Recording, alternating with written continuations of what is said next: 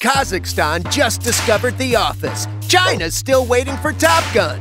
And the 2016 AMAs just aired in Britney Spears' house. We think, cause don't you just love the nerve of women who stand firmly getting awards and speak on their beliefs about not showing their bodies on Instagram, yet those women are the very ones who get videos made about sucking and licking on homemade ice cream?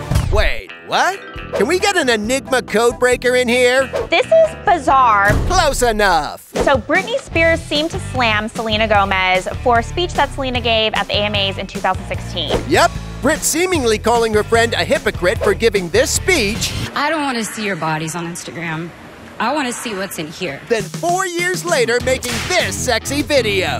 And Brit's getting dragged for it. She's getting trashed on social media now. You can't go after Selena Gomez fans. Well, it used to be you can't go after Britney. A year ago, think about what they were saying about Britney Spears on social media. Back when fans were fighting to free Britney. Britney's fans never addressed the fact that she has a mental illness. You can acknowledge she has mental illness, but still think she should be out from under the conservative. Oh, and I think that's exactly right. But a lot of this is probably coming from that, maybe. Sounds like Brit's fans should have seen posts like this coming. As for Selena, the whole thing's made her sick.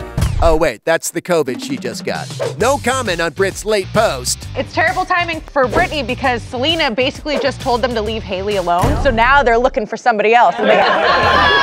So take care, Brit. Selena's fans, the Selenators, really? We would have gone with celiacs, are loyal.